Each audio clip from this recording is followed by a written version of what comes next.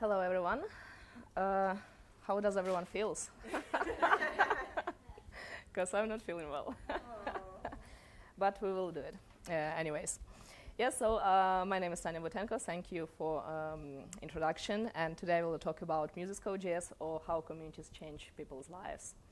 All the story will be based on my personal experience and my life journey in the tech space.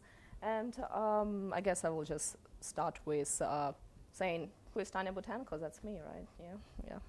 It's a bit older picture, so. Yeah, so I'm a software engineer. I work as a software engineer, a full stack in a company named HireUp. I'm also founder and CEO of Muses Code JS, non-for-profit organization that supports diversity in tech space. I'm also a Google developer expert and international speaker.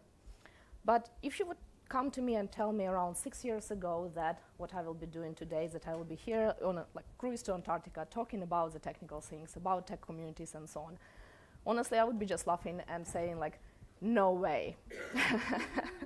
Like, no way. As Serena said, like, I've been working as a manager, I've been working as an interpreter, I've been working as a teacher, I've been doing like so many things, and I've been taking so many roles. But I never saw myself working in the tech space, like, ever. I thought, no, it's not for me. My ex-husband, he's a software engineer, and I saw him, and I was saying, you know what? One nerd in the family is enough. Like, no. Like, sitting in the same room, texting to each other. I was like, no, that's not for me. I'm a social person. I like to talk to people. I like to be out there. I like to interaction, like live interactions. And I'm kind of like good in it. So what changed? Around 6 years ago, like we moved to Australia around 8 years ago. And around 6 years ago, I've been working as a manager in one catering company in Australia. And you know, when you're changing up the country, when you're moving to a new place, it is a bit hard because it takes time to find like a new friendships, like to establish new strong connections with people up there, find new things that you like, and like it's changed fully your life when you move to another country. So one day I was a bit bored, and I'm the person who like loves a challenge all the time. So I came home and I said to my partner, hey, you were talking about this coding stuff, so I think I'm ready to try. I'm just so bored that I want to try it. He said, okay. He gave me a video game. I think, if I remember it correctly, the name was Lightbot 2. So I had to move like a tiny robot on the screen, like step by step, level by level, with a basic JavaScript code. In 3 hours, I came back to him and was like, oh my God, I love it. It's so much fun. I love it. Can I have more? Like, and he's like, oh, it's many levels up there. I was like, yeah, I'm done. Like, what's next? What's next? He was like, wow, seriously? Like, oh, well, I don't know. I was not prepared for that. So he actually started looking up for some different online courses or different like other games and things.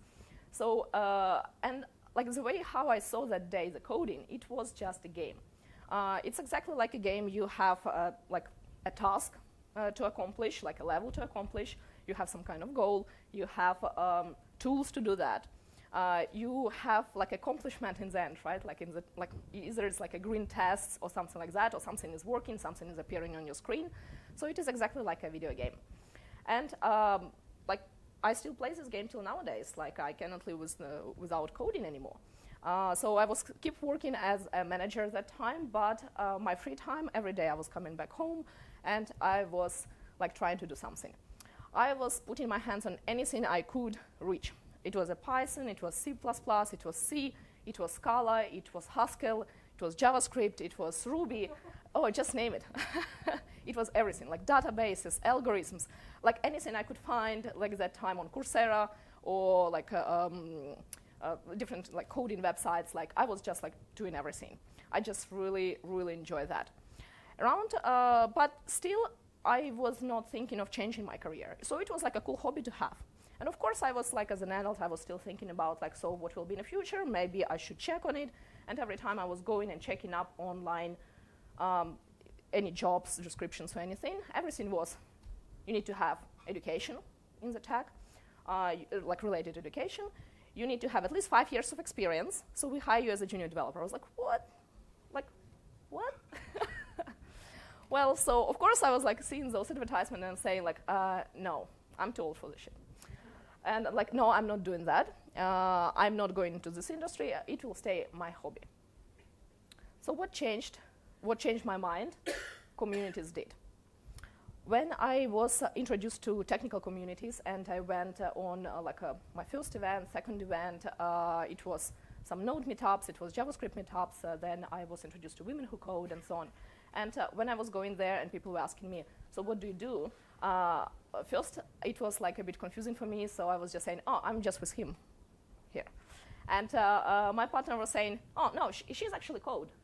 And then it was like an interest from people, and they were asking me, and he was saying, she just code in her free time, so it's her hobby. And when I was like start talking up with people more, like being more introduced to the community, meeting up different people, having a different conversations, I find out that, yeah, there is a people there who work as developers who does not have a formal education in tech space. And also there is like a people who've been like self-taught and they're doing really great.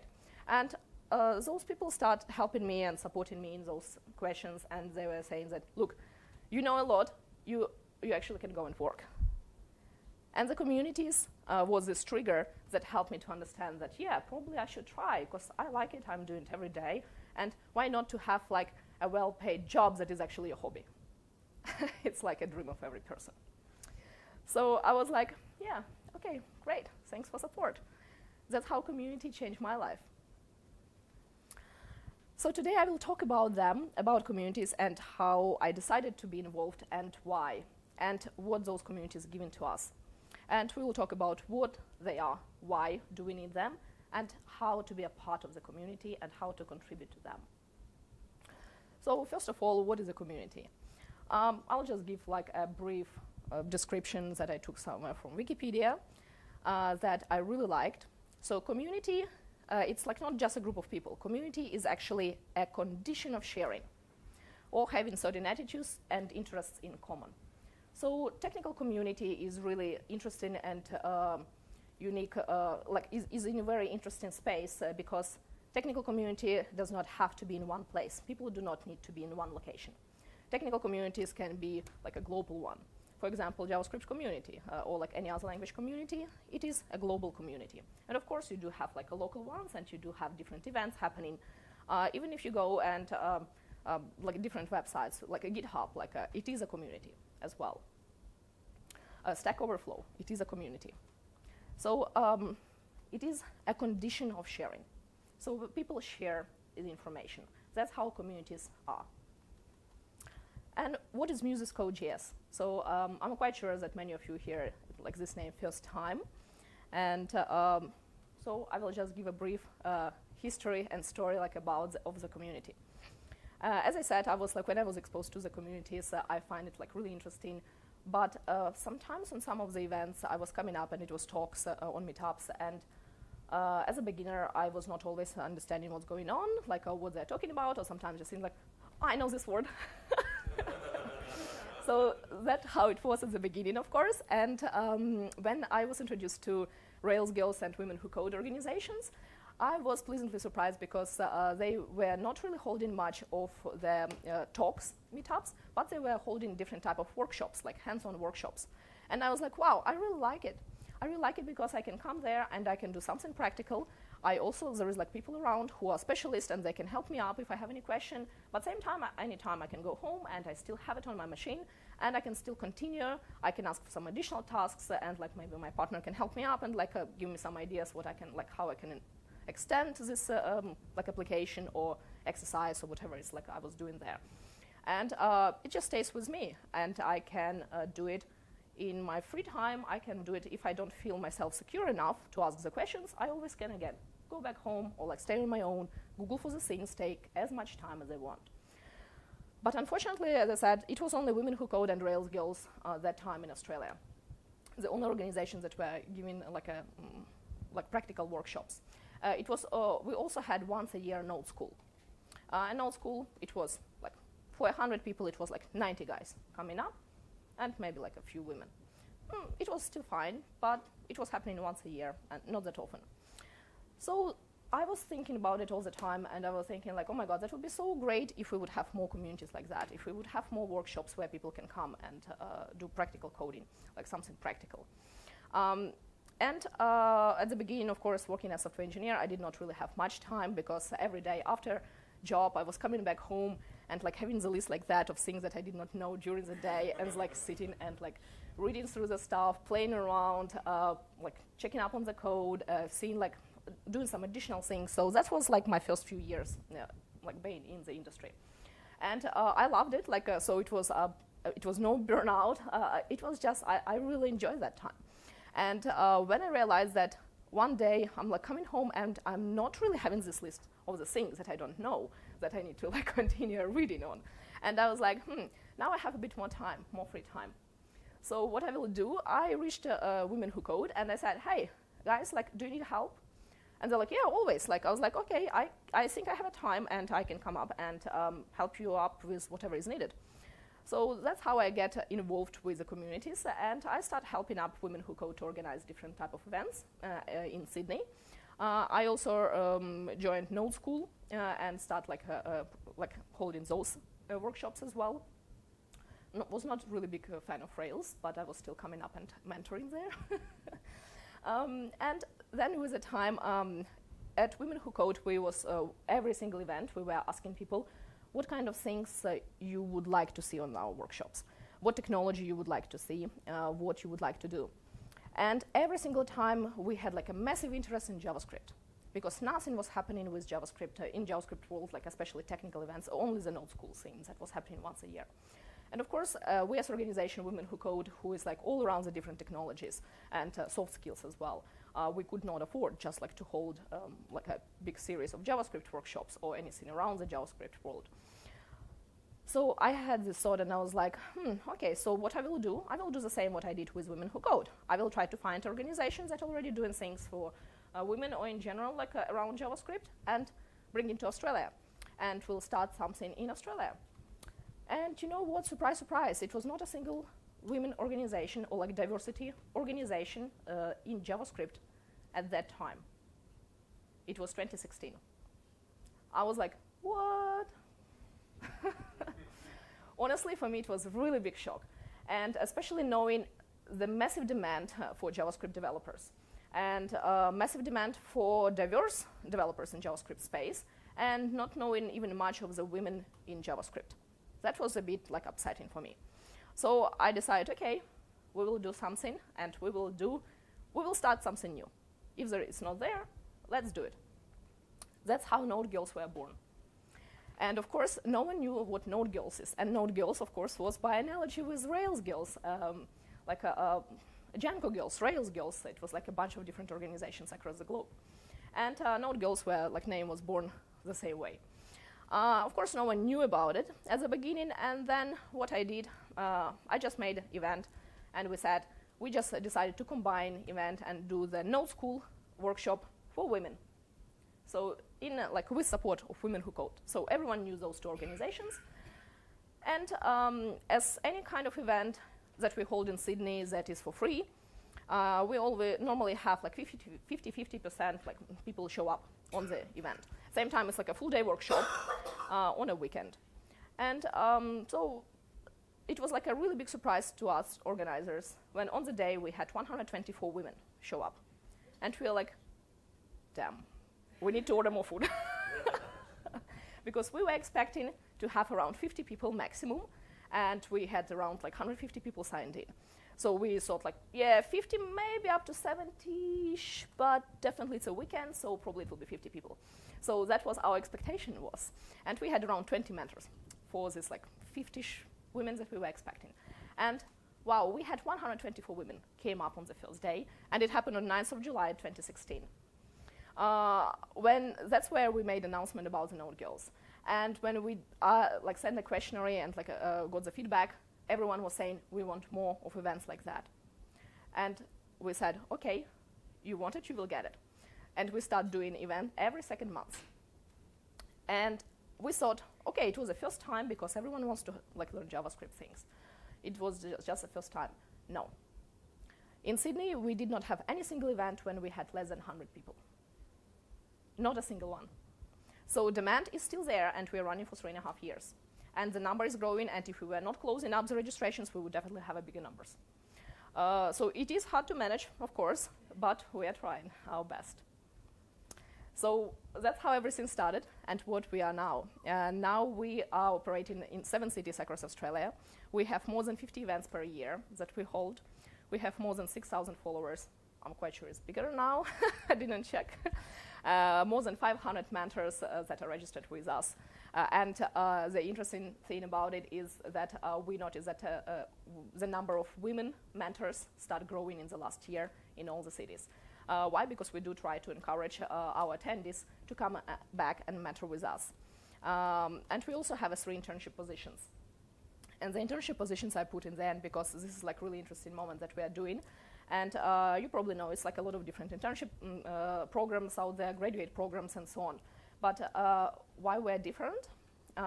Coming up with my background, with no technical education, and thanks God I had a support of my partner. So you have to, like, I went to academy for 3 months. I had to quit my job.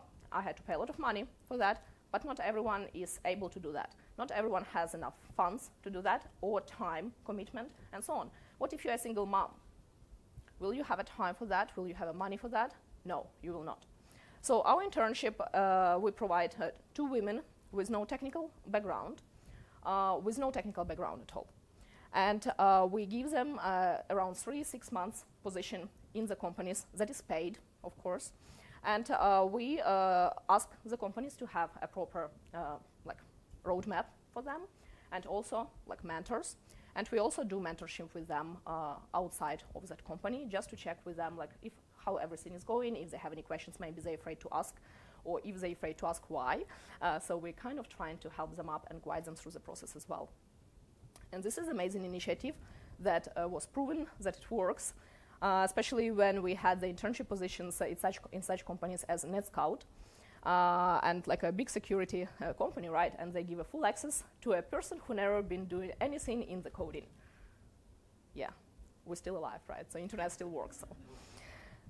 So because of that, of course, we have a really nice reports, and nowadays, like, it's more and more companies who are interested in that. Everyone is interested, but everyone is scared. So this kind of reports really help. What about the future? In the future, we are planning to be worldwide domination, so you know who to join. We're also looking up all the time for innovative approach in education and in advertisement, and like pretty much in everything. Why? Because our audience is different, and you need to remember which channels you are sending the information through, because our organization is oriented not only on support of the people who are already in the industry, but also to bring a new people to the industry, to show them that coding, like to demystify the coding in general, and to try to show people that it should not be a bias about for what gender this job is. Job is a job. It does not matter what gender you are. And of course, because of that, we need to be creative when we are making advertisement about the events, when we are making the workshops, because we need to remember that we should not be making any assumptions when we create something for complete beginners. Because even like Node School, I really love those resources, but I remember my first workshop with Introduction to JavaScript for complete beginners, and I open it and I read, define a variable and assign it a value. I was like, what? I was like, I understand every single word, but what do I need to do? And it's the first phrase. I was like, I don't know what you want me to do. So of course, like, we are trying to like redefine these kind of things and work hard on the advertising and on the workshop, on the materials, on the way how we communicate with people and companies as well. And also we are thinking, planning about like to do some educational platform in the future, so people can work independently on their machine. But the beauty of JavaScript is that you don't need to do any installations, and this is like really easy for beginners. So they just like bring their laptop and do something. Of course, if you do like more backend things, you need to think about it. But otherwise, you just open your laptop and you work. You have your browser, you can do it. Like you have internet, you can just do it like this way. You don't even need to have a code editor for that.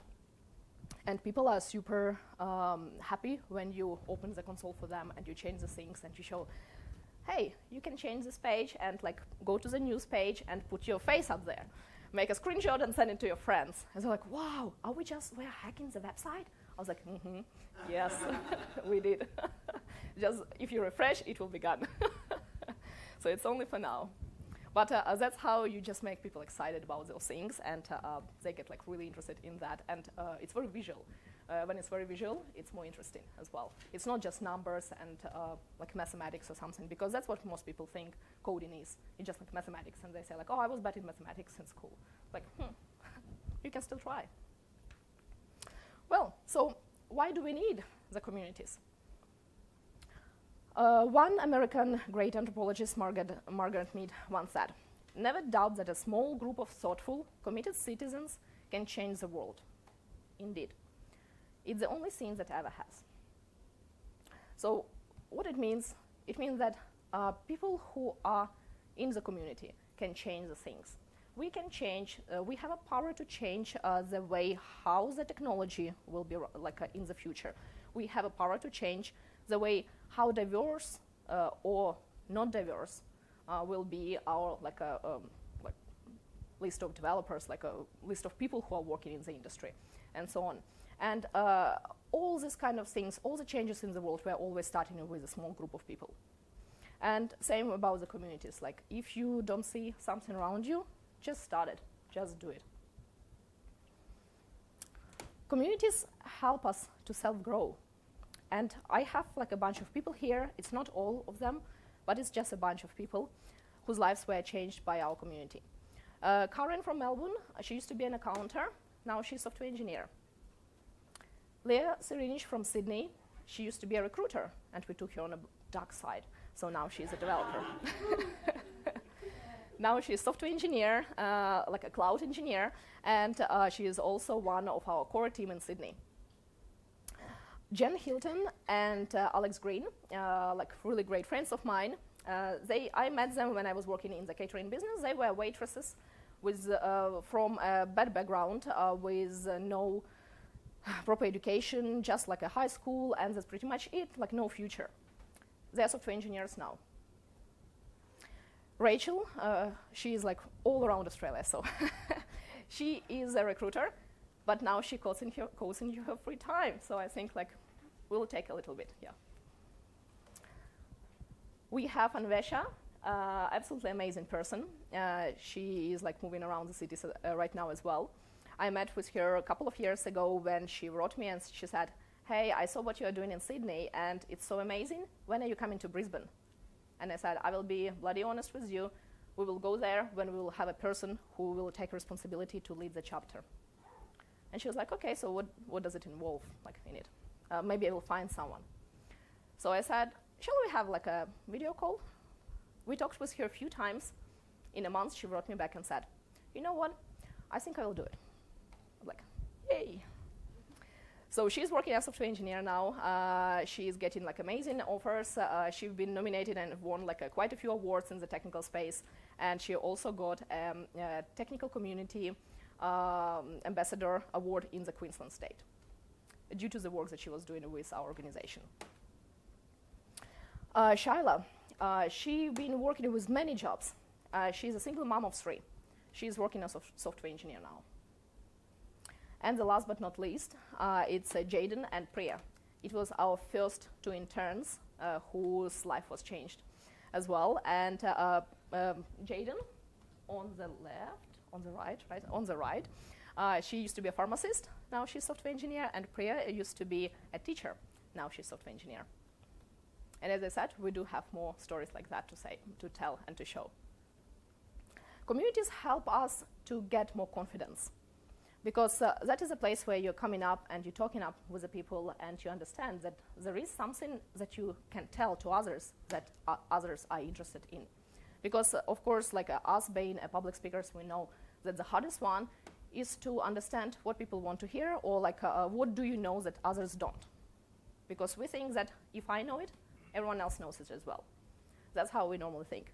But then you go to community, you meet with the people, you talk with people, you hear someone else giving a talk, and you get these ideas to come and talk and do the things. As a part of our community, we're also trying to encourage our women to go on a stage and to speak publicly.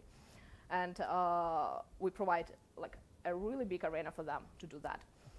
We always inviting and contacting personally some of our members and asking them, hey, what do you think? Like, we will have like a next workshop in February 20th.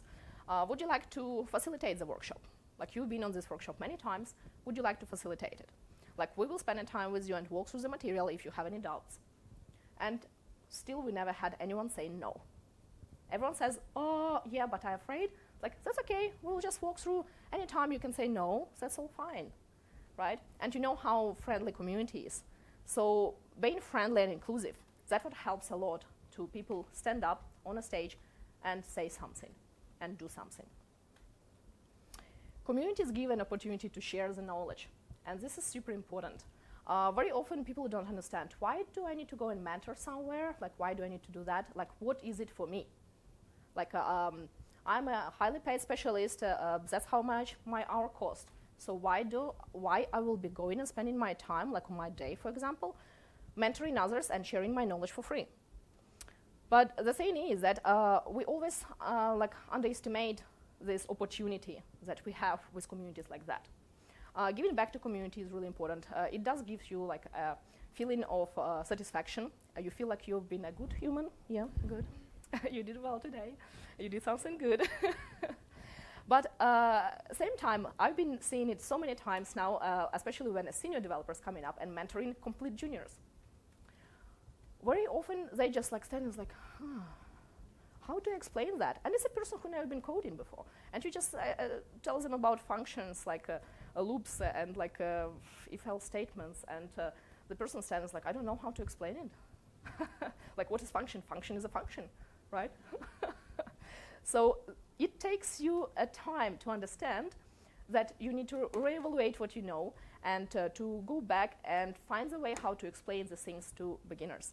And why it's useful for you.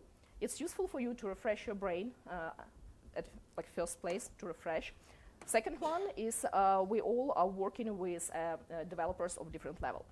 Is it like junior, mid, senior, and like even more senior? And when we are working in the team, it is like really crucial kind of knowledge to have and crucial skill to have to be able to work with the junior developers in the team. And of course, like many of us working with the juniors all the time.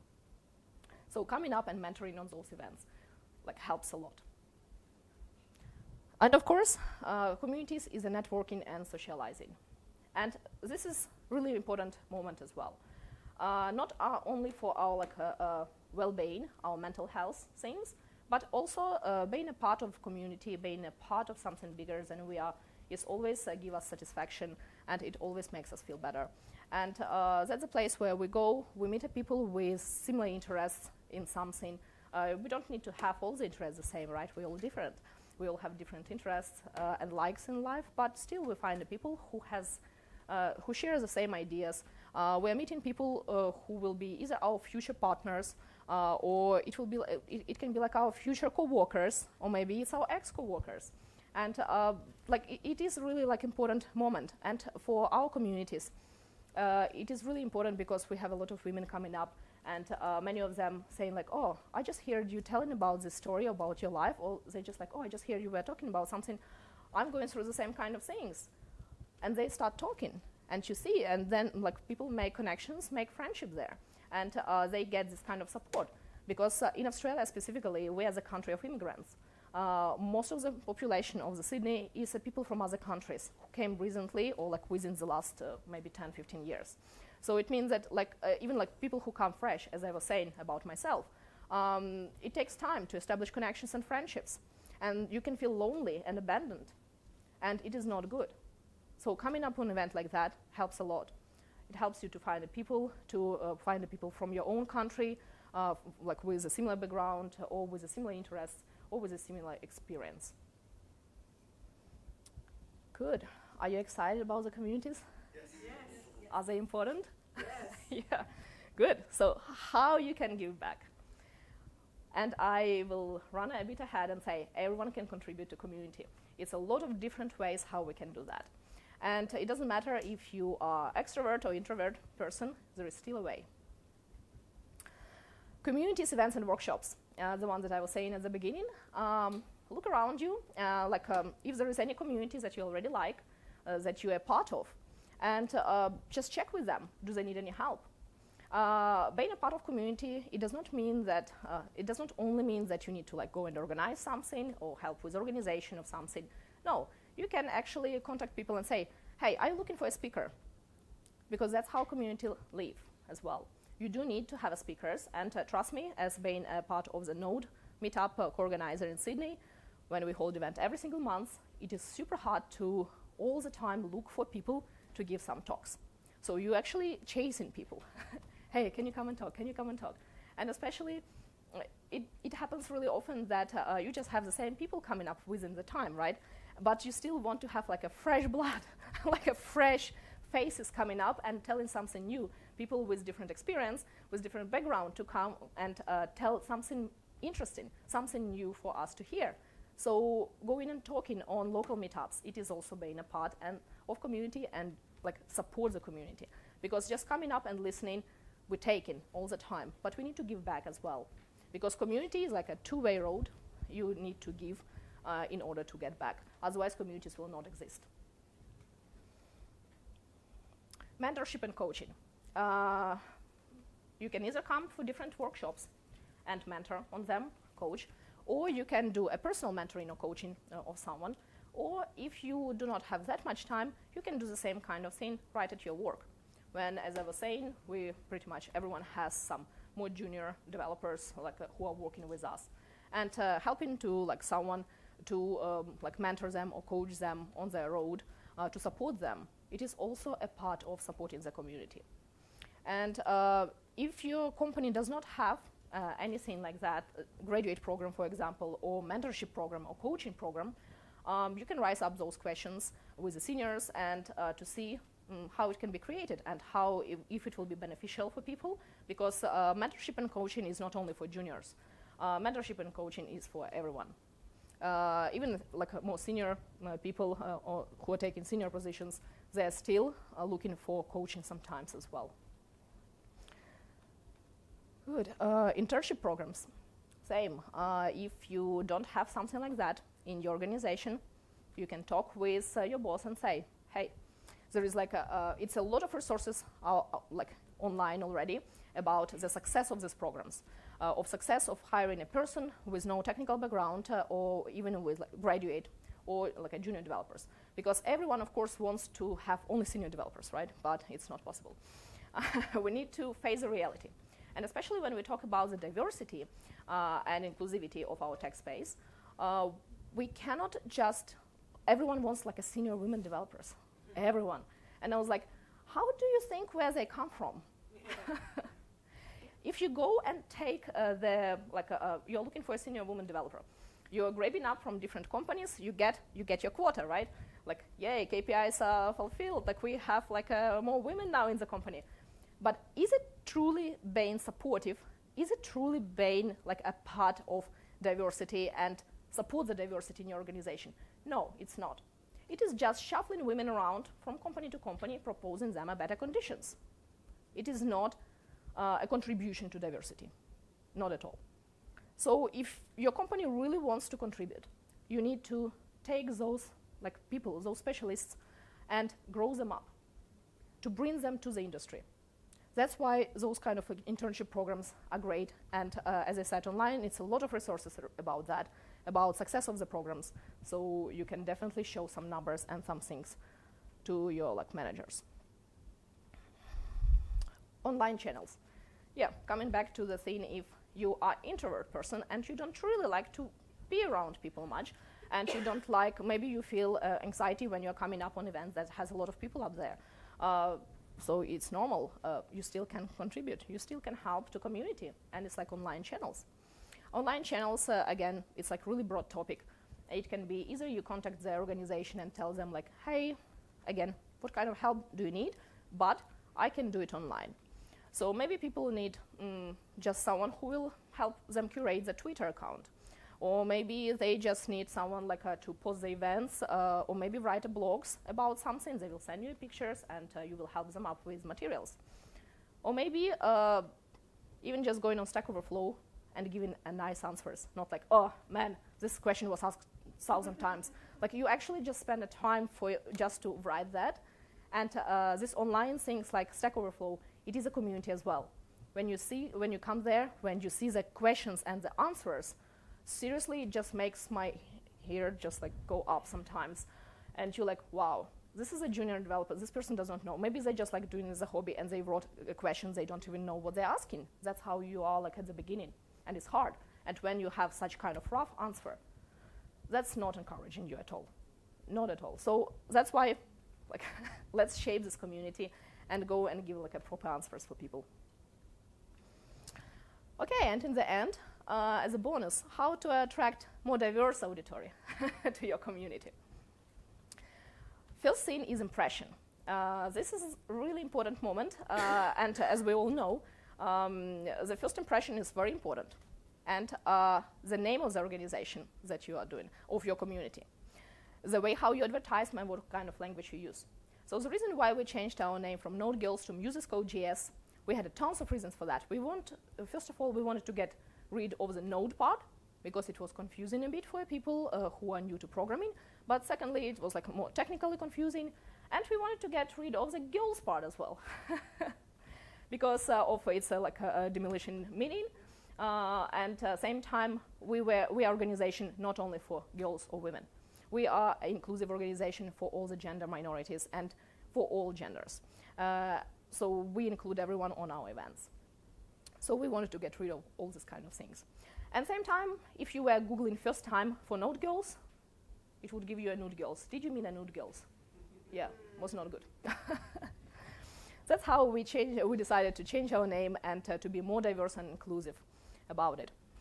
I guess I don't need to explain about like why it is important, the way how you advertise your event and the language that you use, like with all this like heroes, like ninjas, coding ninjas, and so on and so on. Personalities, personality of the community and personalities who represent the community. It is very important as well. When you see that organizers of the conference, for example, are of like diverse, you are more likely to apply there as well, if you are from the diverse group. Same about the event. If it were like event and only men were holding the event, I don't think that much women will be going. And the interesting moment was when we just started with the organization, and I was going making advertisement because I have like a Russian background. We start having more people with Russian, like women with Russian background coming up on our events. My second co-organizer who joined the team, she's Indian, from India. And when she started going up and making advertisement, we got more Indian women coming up on our event. And then Brazilian, and next and next and next. So we have like really diverse teams in every single city that we have. And we do have like a guys as a part of our organization team as well.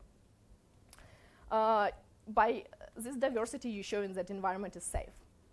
You also need to show all the time and tell people that it is okay to make mistakes, it is okay to ask the questions. We're here all to learn. We're all learning at the moment. Event personality and organizers and people who announce.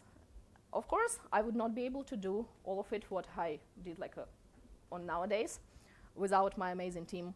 And it's not all the team, by the way, but because we are still reshaping some of the cities at the moment. But it's like a bunch of those amazing people who are helping me to organize those things across the country. And the last but not least, the involvement. It's a hands-on workshops. It's the way of how you interact with people. It's the networking time, the time that you spend with people who are coming. When you're organizer, when you are workshop facilitator, and so on, it is very crucial to have this time to spend it with people. Not be like, oh, I'm celebrity here, you know, I don't have a time for you. So you need to be involved into that. Always stay in touch with people when they ask you about something. I've been writing to so many organizations, and it was so many times no one ever responded to me when I was proposing a help. So it's not cool. And always ask for feedback, because we don't know what we don't know. Food. Food diversity is very important. Very important, especially if you hold like a long event, like a full day event. This is like really crucial. to have a diverse food, to know about people's, to remember about people's dietary requirements, allergies, and so on. And in the end, I just want to say that community, as I was saying, it's a really powerful tool that we have. And being of this community is a privilege to be like in it and to be able to communicate with so many amazing people. And it is a power, and you know, as like with any power comes a big responsibility. And our responsibility is in front of the people who will be in the future in the community, or who will decide to come to community, or who will decide to be a part of it in general. So don't forget about it. Thank you very much for your time, and I will go and have a seat.